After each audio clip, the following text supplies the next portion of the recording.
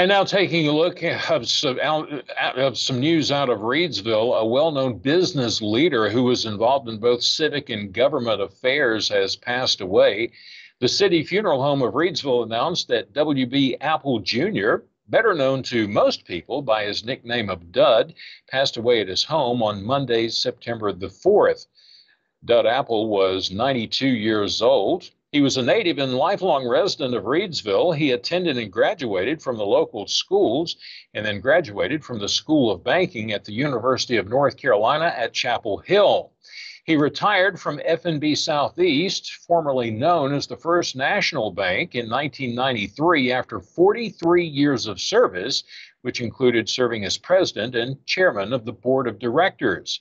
Apple served in the Army National Guard, where he was commissioned as a second lieutenant before transferring to the Army Reserve.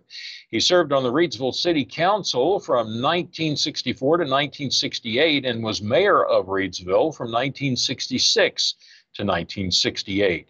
He was involved in many community organizations, including the Annie Penn Hospital Board of Trustees, the Rockingham County Industrial Financing Authority, the Rockingham County Committee of 100, the Reidsville Firemen's Relief Fund, the Board of Trustees at Rockingham Community College, the Reidsville Merchants Association, and was president and life member of the Reidsville Jaycees, just to name a few.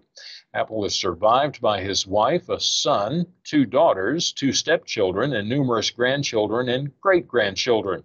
The family is asking that memorial contributions be made to Hospice of Rockingham County, the Salvation Army Food Pantry of Rockingham County, or the First Baptist Church on Main Street in Reidsville.